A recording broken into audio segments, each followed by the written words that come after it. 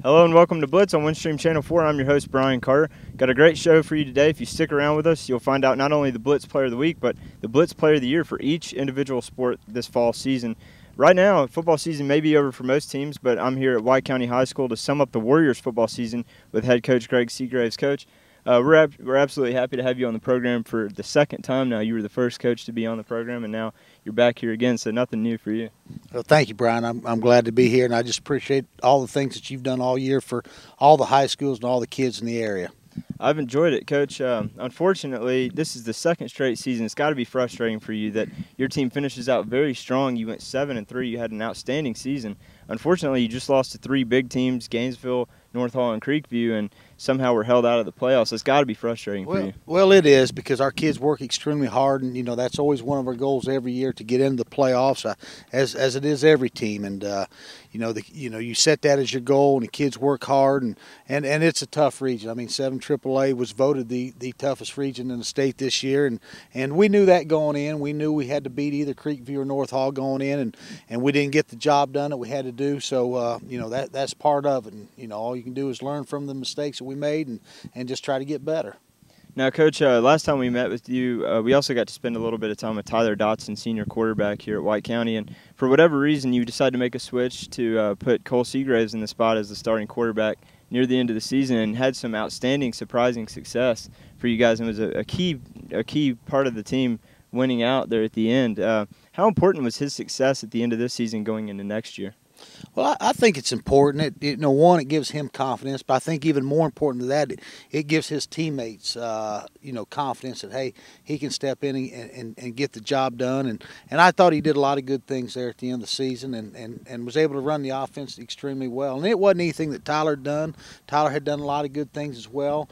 We just found some different ways to use Tyler, and I think it worked out good for our team.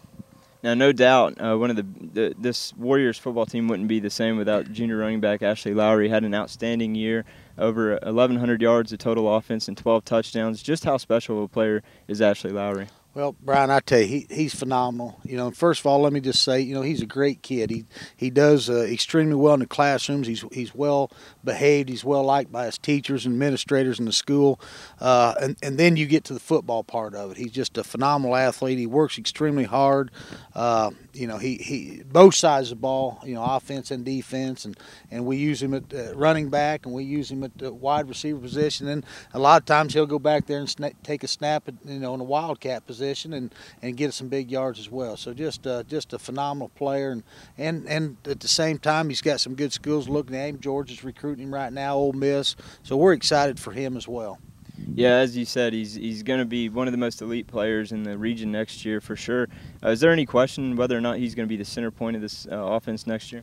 No, there's no doubt. We're just going to find different ways to get the football into his hands. And fortunately, we've got a lot of skilled players coming back. So it's going to take some pressure off him as well. We'll be able to spread the wealth a little bit and should be very explosive on offense. But, yeah, he's going to be the center point of what we're trying to do. And like I said, we'll just try to find different ways to get him the football.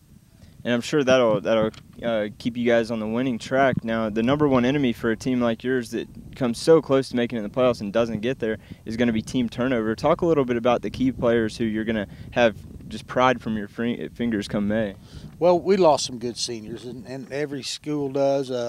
It's just part of the process. But, we talked about Tyler Dotson earlier and his speed and what he brings to the team. And I think two other guys, or really three other seniors that you can't do without mentioning. And first is our kicker, Mark Bardenwerper, just outstanding year and phenomenal kicker. He's certainly going to be missed. Tyler Hamilton, defensive line, has just been starting for 4 years and just an absolute terror on the defense. And Lafonga Tokyo at the offensive line. And we've got a lot of other good seniors, but those are the main kids that, it's going to be a hard time, or it's going to be hard to fill their shoes, and we're certainly going to miss them. Now, I know it's a bit early, obviously, to go ahead and pencil in replacements for those guys, but do you kind of have an idea yet of who's going to be able to fill those holes that the players that are leaving? Brian, you know, we're constantly updating the depth chart. And yeah, we have an off-season depth chart right now, and certainly it can change going in the spring and then back in the fall. But, you know, we're always looking at different kids and always looking at the depth chart. And we feel like we've got a great nucleus of kids coming back, and it's going to be real interesting to see how the regions align next year. Now, Coach, next year it's gonna be tough to see how White County is gonna come back from coming so close again to making it in the playoffs. I know they come up every year fired up, ready to make it into the playoffs, but next year, how do you think they're going to respond? Well, I don't think without a doubt our expectations are going to be high.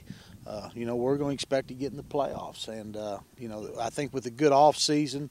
Again, we don't know how the region's going to turn out, but I think a good off season, you know, I think we'll be able to meet our expectations. Now let's talk a little about that region. Obviously, the realignment process going on right now, and you got Flowery Branch has been in 7 AAA their entire existence, and now they're going to be bumping up to 4A. West Forsyth is going all the way up from 3A to 5A, and then you've got Creekview, who never really seemed to fit in 7 AAA anyways. They're moving up to 4A, and East Hall is bumping down, which will help them. What is your thoughts on that, and how do you think that the realignment is going to affect 7 AAA football? Well, it's going to be interesting, and you know, first of all, you know, we met as a region just a few days back, and I was specifically told those coaches we're going to miss them coaches because they're some great guys, but at the same time we're not going to miss the Creekview and the Flowery Branches and the West Forsyth because they're such good football programs. But it's going to be real interesting. You know, there's a lot of speculation. Is Buford coming up to AAA? Will Hart County and Elbert County stay down to AA? What I think is going to happen, I believe we're going to be the new 8 AAA region. I think Gilmer and Pickens will go up to Ringgold, LFO, Dalton. I think that will become the new 7 AAA region.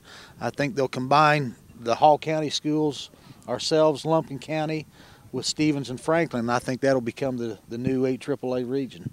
All right, Coach, thanks again for being on the show with us for a second time. We really enjoy having you on the show, and hopefully next season at this time you'll be unavailable for an interview because you'll be preparing for the playoffs. I hope so, Brian, and thank you again for all that you've done.